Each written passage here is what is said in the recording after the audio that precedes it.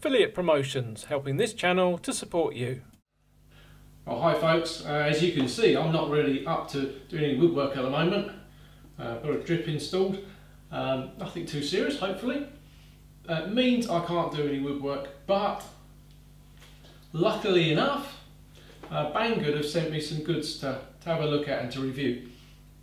Now perhaps 3 years ago Banggood didn't have anything that I thought was interesting in their woodworking section, but they've obviously taken a look at the sort of videos I do and they asked if I'd like to try out these particular products, and they got it spot on. These are things that really are interesting for the sort of work that I do.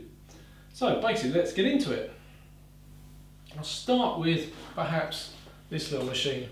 This is the Wayne Lux K6 laser engraver. It'll cut things like paper and card as well, so if you want to do little puzzles and stuff, it can manage that. It won't cut metal, but the one thing I use it for is for marking my furniture and chairs and things like that. It does a great job. I've had one similar to this for a couple of years now, and it's never let me down. Now that I've been sent this one, I should be passing the other one on to a viewer, so a lucky viewer out there somewhere. This one came just in time to mark the end of this wooden scrub plane I've recently made. And hopefully you can see, if the light's good enough, my little logo on the back of there. Well, this is really easy to do. This machine's quite an upgrade on the previous one I've got. Everything you need to do, you can do on your phone, smartphone at least. The one thing I had trouble with was actually downloading the app using the QR code that came with the machine. That didn't work, but actually finding it on Play Store was really easy. And you can just very easily import pictures, draw pictures, put text in. Let's just take a photograph of something. Boom, just like that. Got a photo, accept it, and there it is, drawn out for you, ready to print. And you can do various different types of print. You can do a cutting print, you can do a burnt engraving print, you can do grayscale prints. So they're normal sorts of functions, and it works really well. Another key feature that I really love about it is it remembers the last thing you've done. So if I haven't got my phone with me, but I've got my logo already in here, which I have, all I need to do is turn it on, press one button. That'll draw a track round the area that the logo is going to go in, so I can then position it exactly where I want it, which means you can actually tile the same design again and again, get it nice and ordered if you want. Stop that preview, press the button, a little bit longer, and then off it goes, doing its little bit of engraving. Simple as that. Now these machines are not fast, that'll take a few minutes to do. So another press of the button, it'll pause it, start again. So let's just turn that off for now. So that's working really well. That will replace my old one, and it's a big improvement. Moving on to the next thing, we've probably all seen these sorts of things from Incra, also with rulers and other attachments, and they obviously come with a 0.5mm pencil. Excellent, really good. Well, Banggood do equivalent sets of these as well, and I've got the little T-square one here. I've tried it for square in the normal ways that I would do, so using a parallel board, scribing one way, scribing the other, and with it set back on its registration marks, it's absolutely spot on. My eyesight isn't good enough to tell if it's out of square. It's really appears to be really accurate, which is great. But it also has adjustment on there, so if you find for any reason it isn't quite right, or maybe you want to put half a degree or so slightly off, you want that little bit of taper, you can adjust it as well. I've compared it with the Incra one for a gauge of steel, and they're both stainless steel, and it appears to be of an identical thickness. So I think you get the same sort of wear out of it. All the etchings look very clean as well. And it's very clear to read.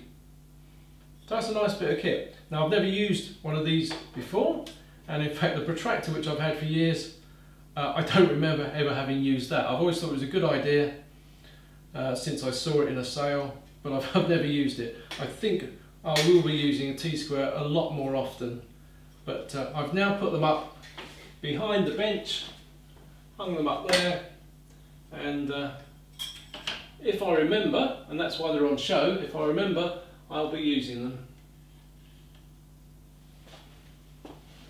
So moving on a little bit, found a different way of marking out tails to pins on dovetails. It's not what it's designed for. This is actually a square clamping guide for putting together, say, butt joints on drawers or frames, maybe clamping together things like the sides of boxes, and making sure they're at right angles. So a nice sturdy aluminium square. It's actually marked out, one side in metric, the other side in imperial, which may be handy. And it's got a very simple clamping system to it, so you can clamp on the outside of the square, and you can also clamp on the inside of the square. Now the maximum capacity I would choose to use in this would be 2 inches, which gives you full thread into the little nuts on there. Again, I've checked those for square and they're very good as well. So nice little bit of kit. And lastly, to show you today, planing stops. Now these sorts of things have been around for ages, but more recently these aluminium stops with little circular dogs have become more popular, and this particular one is badged Hong Dui. Looks very similar to other ones on the market. I don't have the right size holes in this bench, but I will be putting the right size holes in the $25 bench that I have up in the garage. Basically you just drop them in, then you've got a planing stop. You can plane against that all day. If you've got a really large piece of stock, tabletop or something, you can put a couple in, basically cover the whole of the bench, and you can plane away for your heart's content. A real benefit I think of having two is that you can trap a board into a corner. So if I'm doing a short board here,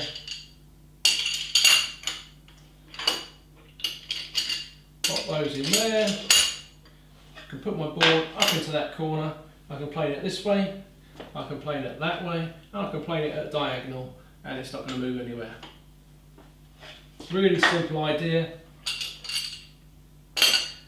I seem to remember these come in both 19 and I think it's 20 or maybe 22 mil. They seem to be the standard sizes for bench dogs. So that's what I've got. Are they any good? Yeah, I think the laser engraver is certainly a decent machine for the price.